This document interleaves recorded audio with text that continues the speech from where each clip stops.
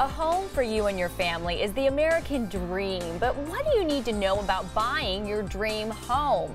With me is Brad Mallow. He's real estate agent with Ruttenberg Realty. He's going to tell us all about it. Thanks for joining us, Brad. Of course. So what is the biggest mistake you see people make when they are figuring out if they can buy their dream home, particularly when it comes to this idea of stretching your budget a bit? Well, I think that's exactly the biggest mistake people make, is they stretch too much. If we look at what happened a few years back before the housing market crashed, people were taking short-term mortgages, buying dream homes, and ending up in foreclosure and losing their shirts on the homes. Indeed. So how can you figure out if the home you're getting will make you cash poor? What do you break down in terms of the math? Well, there are mortgage qualifications, and that is generally a debt-to-income ratio that doesn't exceed about the low 40s%.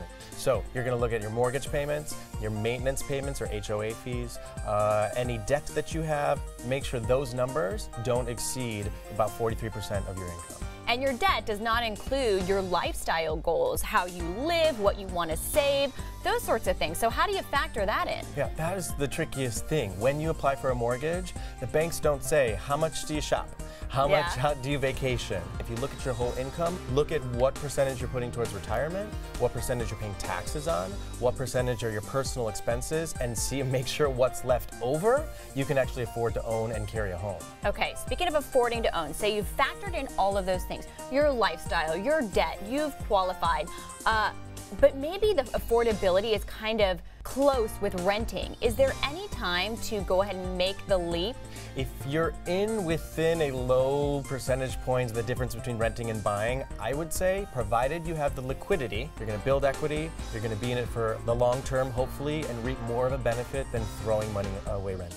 Okay, and a lot of younger folks do throw away money renting because it's a big leap to buy, but there may be this idea that you're going to be making more money down the line. Well, I would actually challenge that slightly. It's not guaranteed that you're going to be making more money down the road. I think you have to look at after a first purchase, things may change. Some people have kids, some people then go to a one income earner goes part-time, or if you have a dual income in the home, someone may lose their job, you may have a divorce, you just never know what happens in life.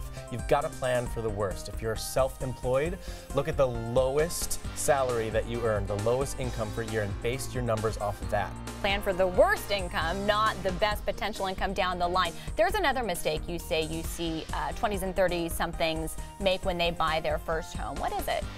I see the people pour money into renovations is really what happens. What's wrong with that? Don't you want to increase the value of your home, renovate? You certainly do, but you want to do it responsibly. Again, life changes. So when you pour all this money into a home that is not going to be your final end dream home, you're essentially wasting money. You have to look at what homes around you are selling for, the renovated homes. If you want to make some improvements, I would do that on the conservative side. Don't pour everything in only to lose your shirt because you're spending more than what homes are actually worth.